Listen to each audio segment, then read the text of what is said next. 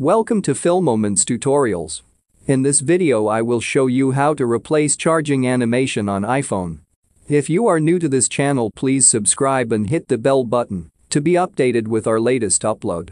Open your App Store and search for Charging Play. Download this app. After download, just close the app.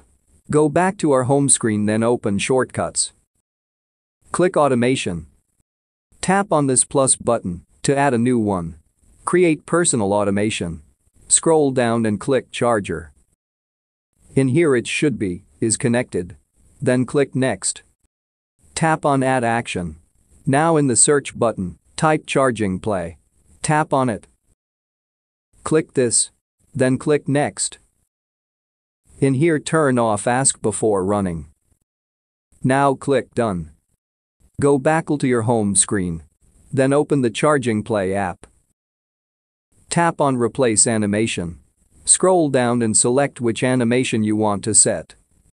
Select the animation. And then in here, you can turn on sound while playing the animation and also change other settings in here. There will be some ads while using this app since I'm just using the free version. After you save your setup, you can now go back to your home screen and try to charge your phone. The charging animation will start automatically just like that. For more how-to tutorials, please subscribe or click our other videos to keep on watching.